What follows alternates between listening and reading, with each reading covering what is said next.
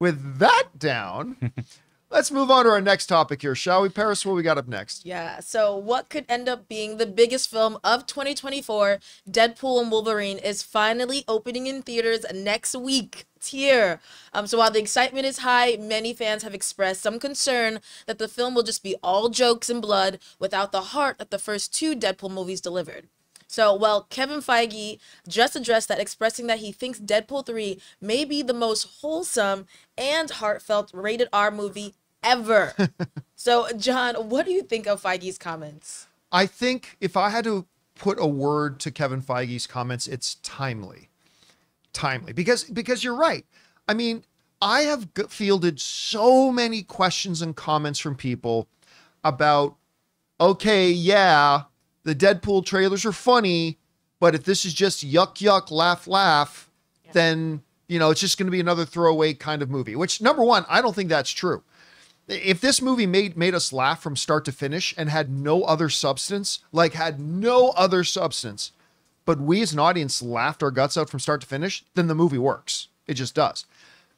But the great thing about the Deadpool movies, look, you go back to the first Deadpool movie specifically, that movie's a romantic comedy disguised as a comic book action film.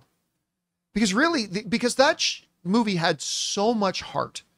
It had so much heart, so much character development, A, B, and C narrative storylines going on. And then, yes, the flashy, super R-rated stuff with the violence and the swearing and the pegging and everything else that was going on there. It all worked, but at its heart was heart, right? And Deadpool 2 did that as well. Maybe not quite as well as the first one, but the second one did it as well. So a lot of people, the one hesitation we've heard from a lot of people is, well, yeah, but this is just going to be all flash and nothing else. Because that's all they've been showing us in the trailers. But Kevin Feige decided this was a good time to come out and kind of address that when he said this. Hugh and Ryan have talked about this, and I think people can tell from the trailer and from the press tour so far, yes, it's R-rated. Yes, there's some language and blood. Looks like there's more than some. Yes, there's some language and blood. But the film is incredibly emotional. I keep calling it the most wholesome R-rated film that anybody can ever see. It really is a celebration of friendship and family and found family. I don't want to overdo it. Well, you already kind of crossed that line, Kevin. I don't want to overdo it, but for all the R-rated raunchiness that gets attention, when people see the movie, it's going to be about how heartfelt it is. In my opinion, much more than the first two Deadpool films. That's what I'm really excited about. Once people get past the F words and the R rating to see just how sweet it is. All right. Now, I do want to point out, because it should be mentioned, that Kevin Feige is the executive producer of this movie. He's also the head of the studio putting it out. So he's not going to come out and say, well, you know, we tried to make it as good as the first Deadpool film, and well, what are you going to do? We tried. No, he's going to come out and talk big about it. But what he's saying here is really reflective of what we've been hearing both Hugh Jackman and Ryan Reynolds talk about. And I think one of the reasons when Sean Levy, the director of the film, got on stage at CinemaCon and told all of us before they showed us the 9 minutes of footage, say, look, we had to work really hard just to find 9 minutes we could show you because there is so many surprises. There's so much to this film that we don't want to show anybody.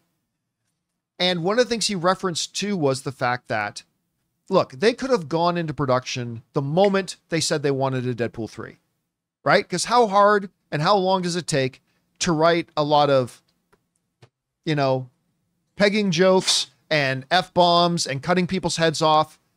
A high school student can put that together, right? They waited, they talked about, for years to find the right heart, to find the story, to find why Deadpool would matter. A Deadpool 3 would matter. And it reminds me a lot of when Ryan Reynolds, when the first Deadpool movie was coming out, and I'm not getting his wording exactly, so I'm paraphrasing a little bit, but when Ryan Reynolds was talking about the first Deadpool movie, and he's saying, it can't just be another comic book film, right? You've got to make a good film.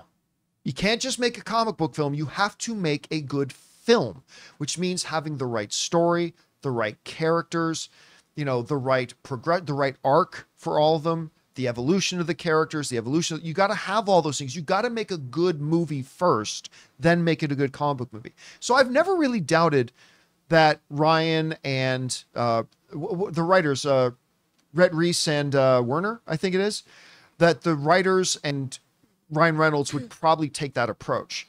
So for me, understanding with the large caveat that this is, of course, the head of the studio that's putting the movie out, but still, for Kevin Feige to come out and make these comments about it, directly addressing, look, we wanted this thing to have heart, we wanted it to have emotion, we wanted people to walk out feeling good. And then you add that to the outrageousness of Deadpool. Look, if they actually manage to do that, and that's a big if, admittedly, we'll know in 8 days. But if they've actually managed to do that and really combine those elements that make a great film with those elements we've already seen in the trailer that make a great comic book film, sky's the limit for this movie. Like, sky is the absolute limit for this movie. Now, I also want to remind everybody that Kevin Feige said that he thought Eternals was the best movie that Marvel had ever made. I liked Eternals.